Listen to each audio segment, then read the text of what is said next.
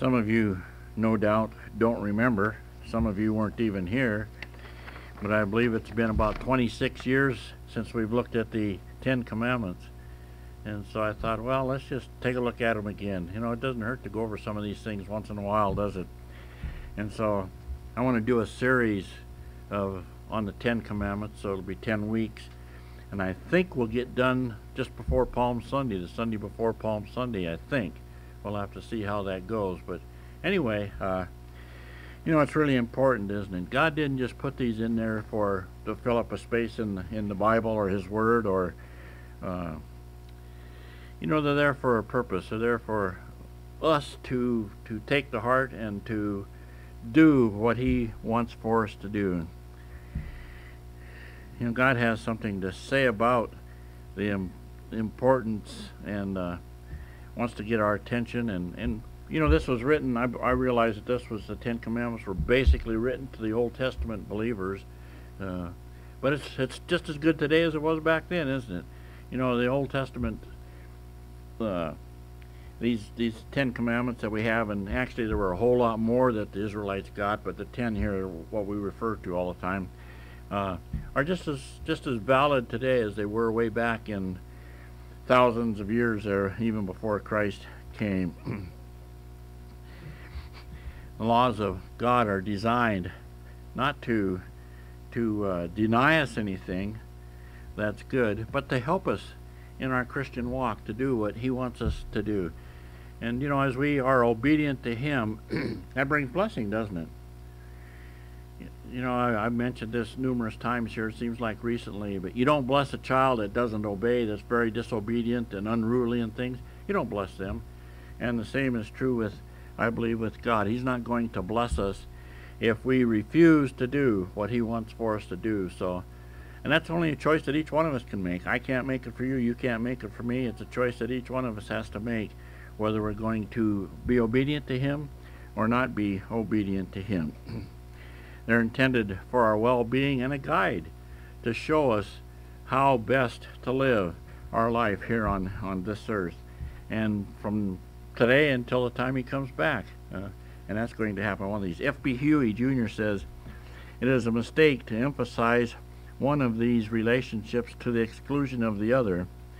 The result will be an unbalanced expression of one's faith." Well, I'm going to just do this one here, but you know, this one here is okay if I don't do that, or it's not as important as the other one. You know, each one of these are very important. They're all as important as the other one, isn't it? There's none that's more important than the other.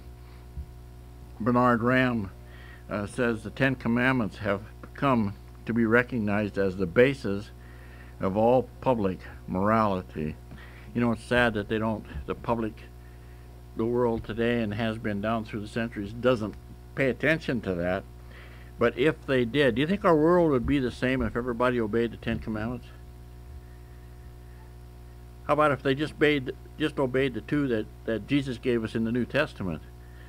You know, our world would be definitely different, wouldn't it? It wouldn't be the same. It would be the kind of world that we would like to live in. The first four show mankind's relationship to God, and the last six are man's relationship to each other. And so He gives us the first four there to show our relationship with God. J. Vernon McGee says, the Ten Commandments put before us God's standards. No man can play fast and loose with the Ten Commandments and get by with it. That's a true statement, isn't it? And yet it's pretty strong to say, you know, if I don't want to obey, or I don't obey the Ten Commandments, then you know, I'm not going to get away with it. God's not going to let me get away with it. And we can be thankful for that God corrects us when we need correction, just as we do with our children. When they get out of line, we need to correct them. And as a result of that, it makes a better child out of them, not a worse child out of them. You know, the philosophy sometimes is, well, if you spank your child, they'll hate you. You know, that's really not true, is it? And they might not like it, but it's for their better that they are spanked, and that they are, you know, and I'm not talking about a beating or something like that. I'm talking about discipline in the right way. But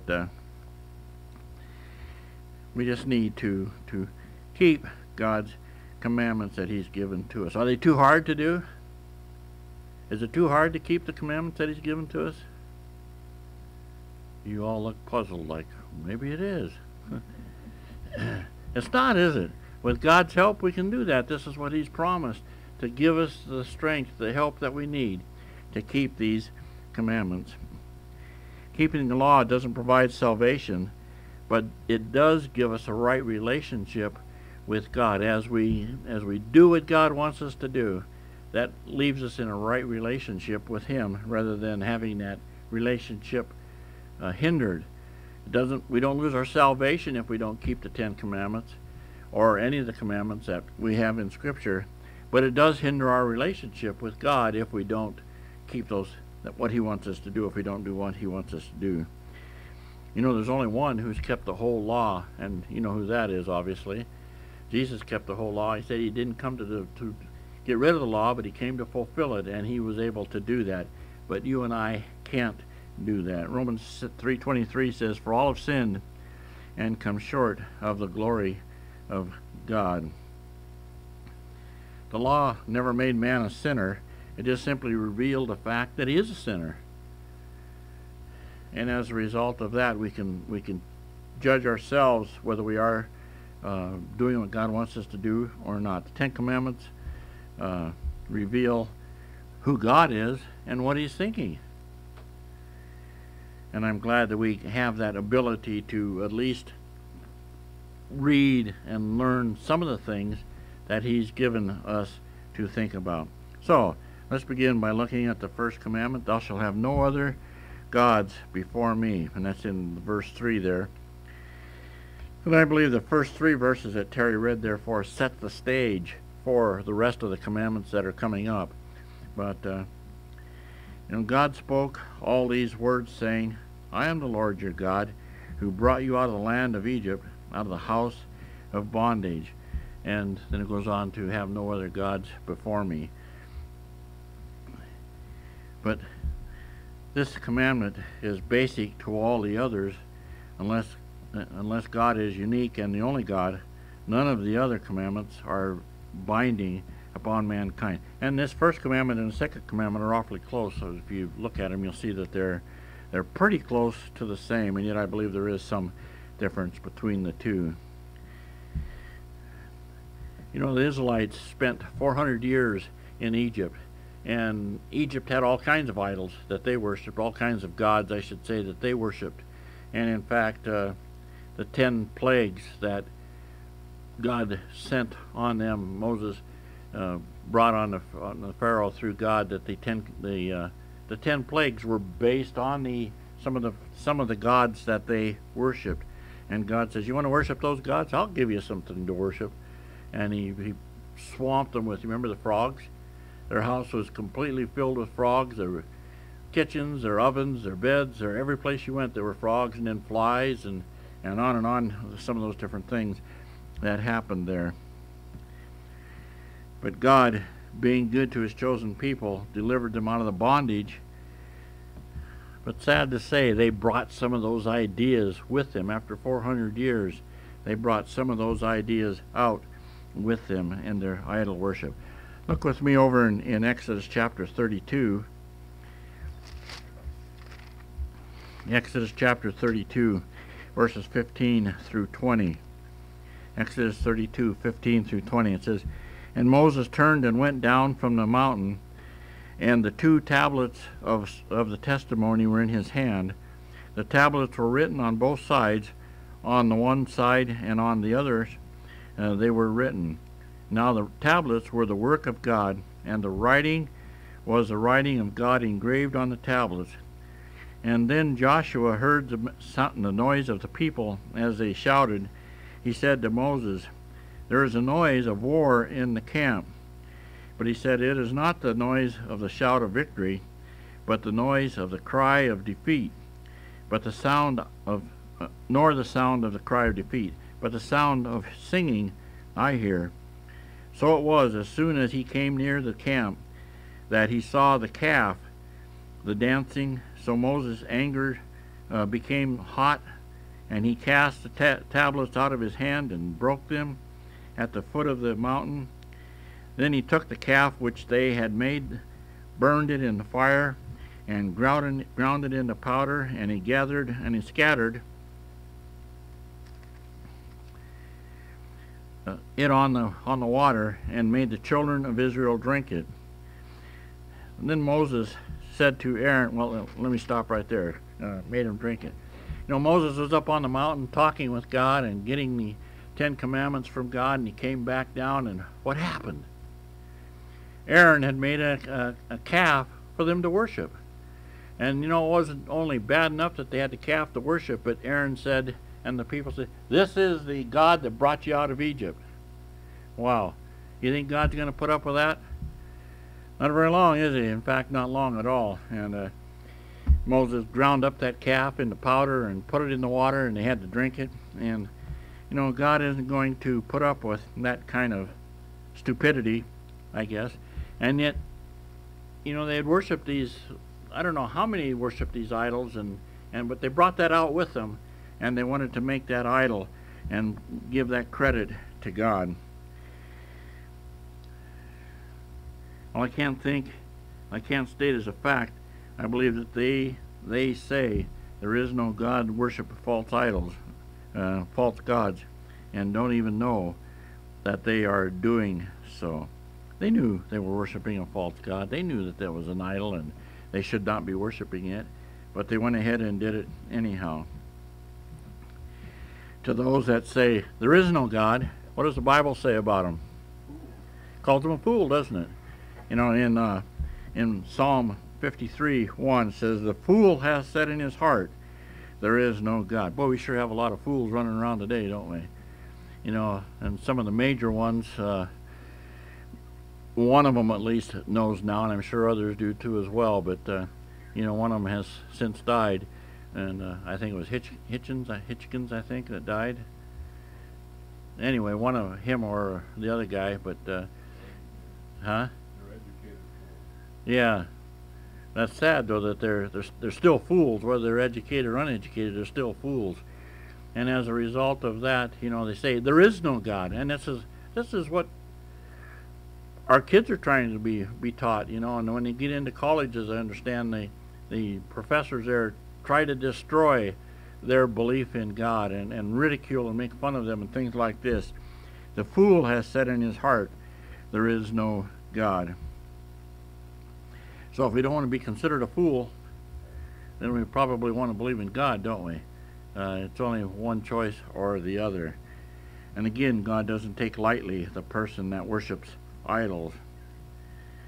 To worship an idol of any kind is called sin. Ezekiel 18:4 says, the soul that sins shall die. You worship an idol, that's a sin. The soul that sins shall die. It's as simple and as positive as that. You know, that's a statement that God made, and you can argue with if you'd like to, but you're not going to win, I'll guarantee you that. The consequences of disobedience. Over in Romans chapter 1, verse 8. Romans chapter 1, or verse 18, I mean not verse 8, verse 18 says, for the wrath of God is revealed from heaven against all ungodliness and unrighteousness of men, who suppress the truth in unrighteousness. The wrath of God is revealed against those that do that.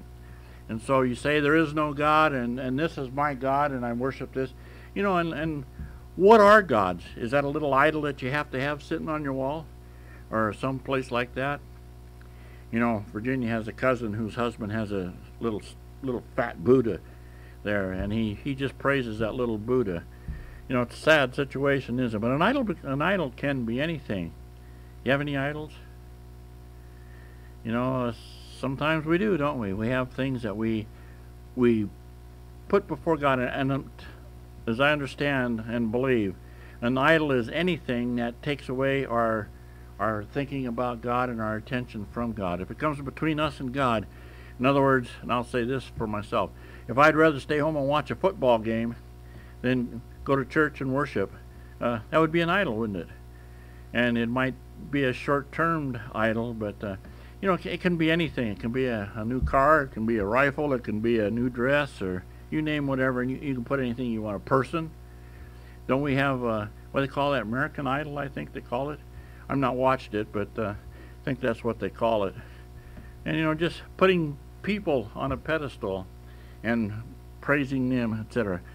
Idols that God is not going to put up with. The consequences of obedience.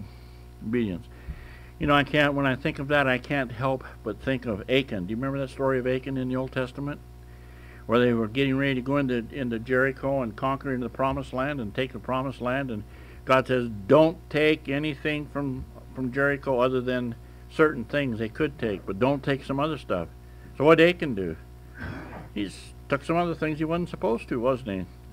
And as a result of that, disobedience to God's command, and guess what happened? You know the rest of the story, as Paul Harvey would say, that not only was Achan killed, but his family was killed. Everything he owned was destroyed. Animals and other things that he had there were completely destroyed. Why? Because he disobeyed God's command. Don't take anything, and he did it anyhow. And as a result of that, he suffered the consequences. And the sad part of it is, not only him, but his family. And, you know, the animals and things that he had as well, too. And beyond that, his sin caused Israel to lose when he went to battle at Ai. If you remember, they went up there and they lost 26 or 36 people. And if I understand correctly, that was the only amount that they lost in all their battles. And they lost that simply because of Achan's sin there at Jericho. Doesn't make a difference. The consequences of sin, there's a price to pay when we disobey God, when we don't do what he tells us to do. You say, well, I've disobeyed God and he didn't strike me dead, or he didn't do this to me, or he didn't do that to me. Be not deceived. God's not mocked. For whatever a person sows, he's going to reap. And if you're going to reap these kinds of things, then not only will you reap them, but the Bible tells us that you'll reap the whirlwind, a whole lot more than what you felt like you raised. That's in Galatians chapter 6, verse 7. Any group of people down through history who have turned their back on God has met defeat. It doesn't take long. I think they say, about 200 years, I think, is about as long as a country goes. Rome, I think, as a leader, a country there, I think, lasted about 200 years. Not just as their power, so to speak. In the United States, we're just a little over 200 years, but I don't think we're the power anywhere near that we used to be as a nation. But Moses went to bat. Do you remember when God was going to destroy his people? Look with me over in 32, in Exodus chapter 32.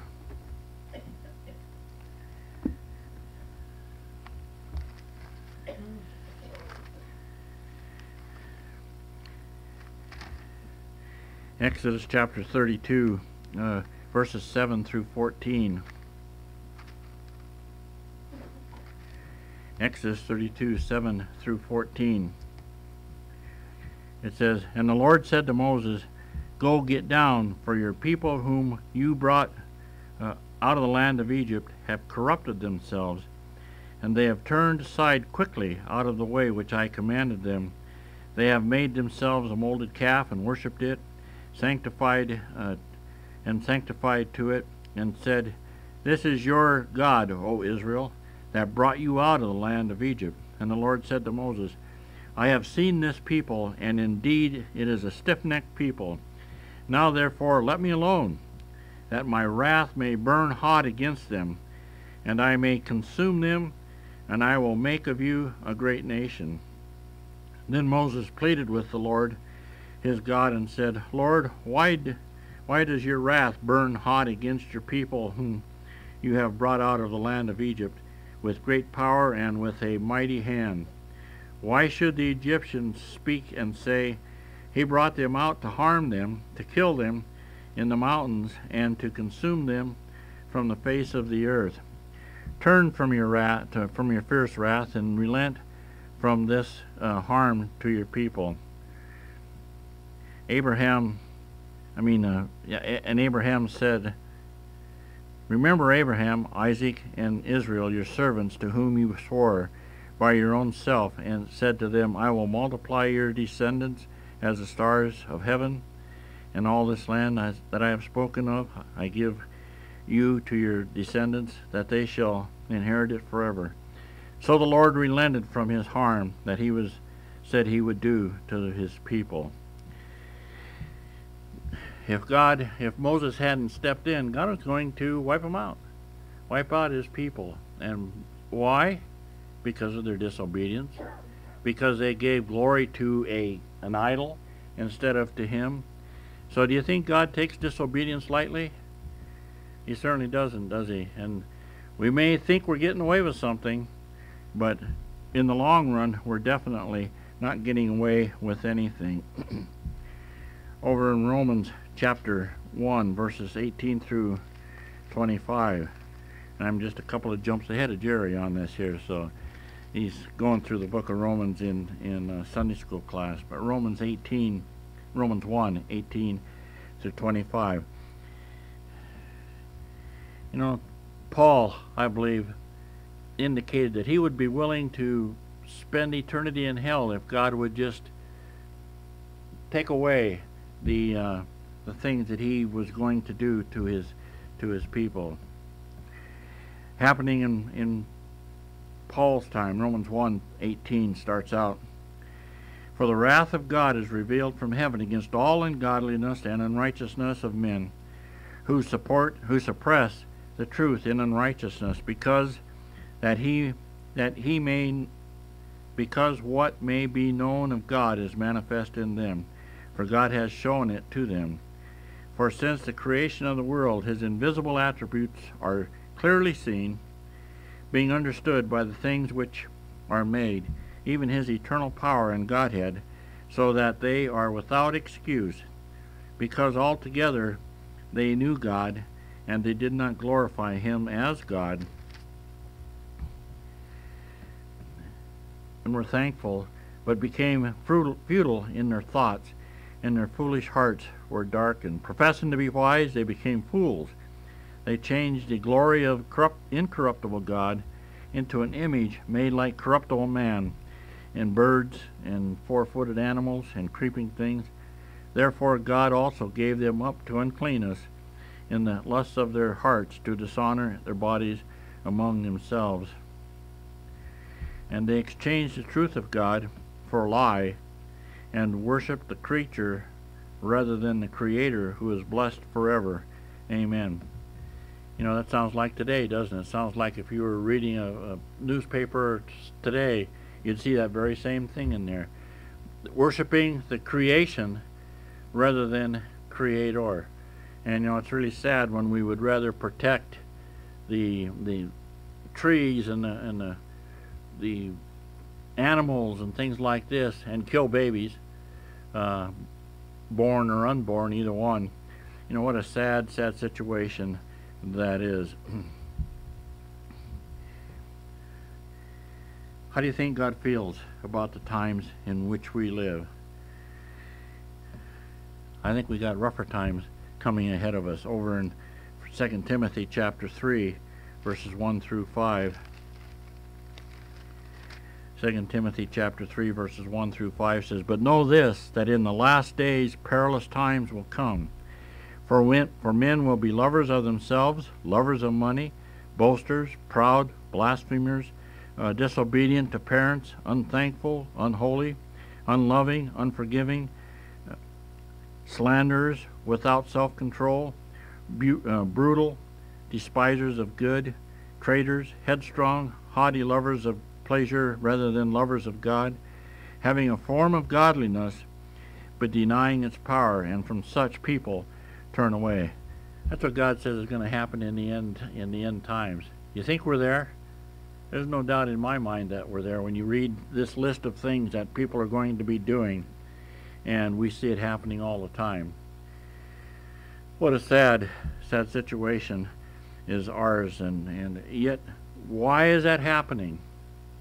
Simply because people won't do what God tells them to do. They want to do their own thing, and God's not going to put up with it. And there's going to come a day of reckoning. But not only are there consequences of disobedience, but I think there's consequences or blessings of obedience. Over in Ephesians chapter 1, verse 3. Ephesians chapter 1, verse 3 says, "Blessed be the God and Father of our Lord Jesus Christ, who has blessed us with every spiritual blessing in the heavenly places in Christ." Blessed with the spiritual blessing, every spiritual blessing. As believers, as we do what God wants us to do, obey Him, then God's going to bless us as a result of that. God promises to bless to those who are willing to do what He wants them to do, above and beyond what they can even imagine. Matthew chapter 7, verse 9 through 11. Matthew chapter 7, verses 9 through 11.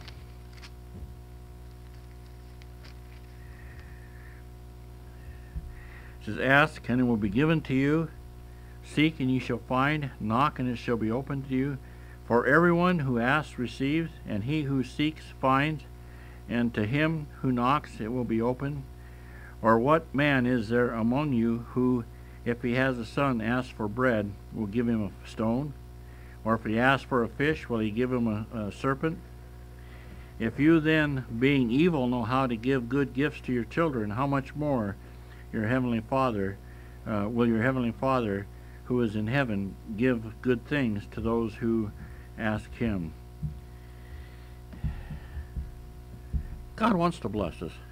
God wants to bless His children, but He can only do that if we're in obedience to Him. He's not going to bless us again if we're not in obedience to Him. I don't believe that God will and God cannot bless somebody who's not obeying God and His commandments that He's given to us. You know, numerous times God blessed the Israelites for their obedience. But, you know, I wonder, how many times did they miss out on God's blessing because they were disobedient? Now, for us today, how many times do we miss out on God's blessing because we're not doing what God wants us to do? We're disobedient to Him. You know, I believe that, well, it's unimaginable how many times, but I believe there's a lot of times when God would really love to bless us, but He can't because we're not doing what He wants for us to do. "Shall have no other gods before me." And that can be, again, anything. It doesn't have to be a little statue or a little idol or whatever else you might say. It can be anything, including those things, but anything else as well, too.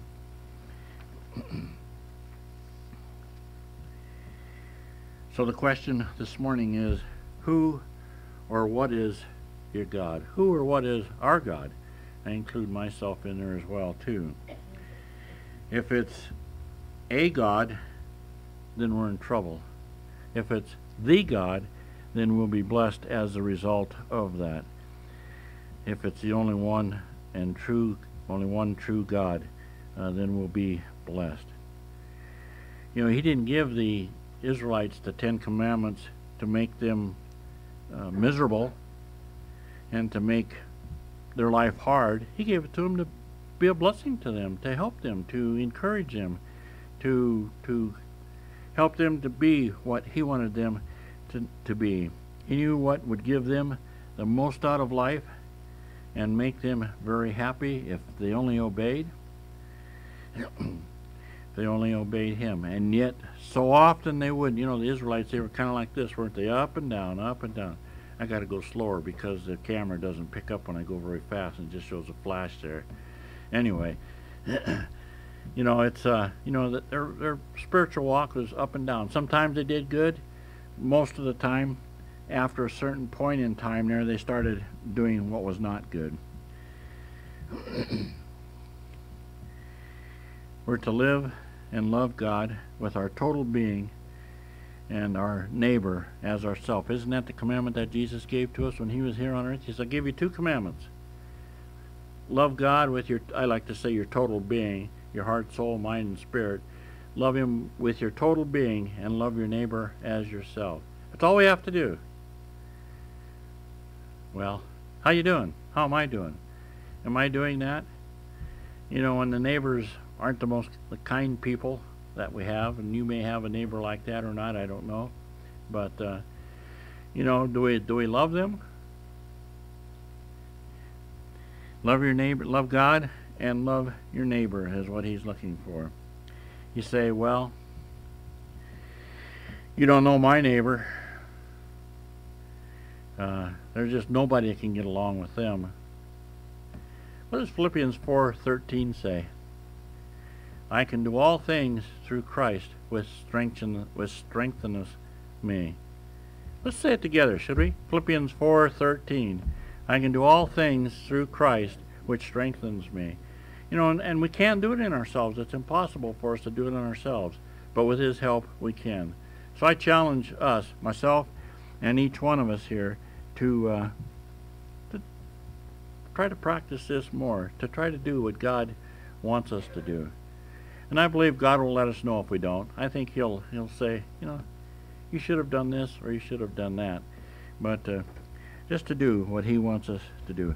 And I believe that it's possible if we would just allow him to work and live his life in and through us. Last week we looked at Galatians 2:20 that says, I'm crucified with Christ, nevertheless I live, yet not I, but Christ lives in me. You know, and that's where it's at, isn't it? As we allow him to live in and through us, we can do these things that he wants for us to do. So just a challenge for today, that we do what God wants us to do rather than what we want to do, or rather than what our neighbor wants us to do, or someone else maybe that wants us to do something. But do what God wants you to do, and he'll bless you for it. Let's pray. Father, we thank